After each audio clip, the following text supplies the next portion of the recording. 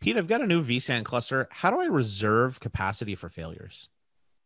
Yeah, so in recent additions with vSAN, we make this part really easy.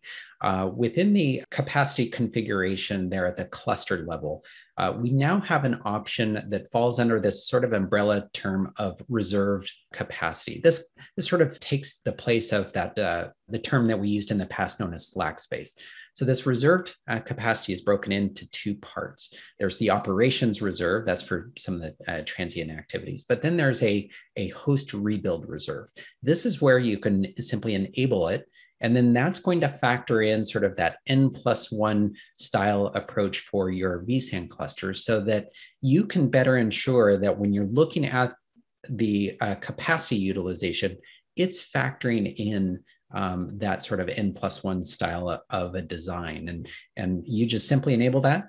It's not enabled by default, by the way. You'll have to jump in there and enable that. We generally recommend in most cases for you to enable it, but it's really a nice feature here for the recent versions of vSAN.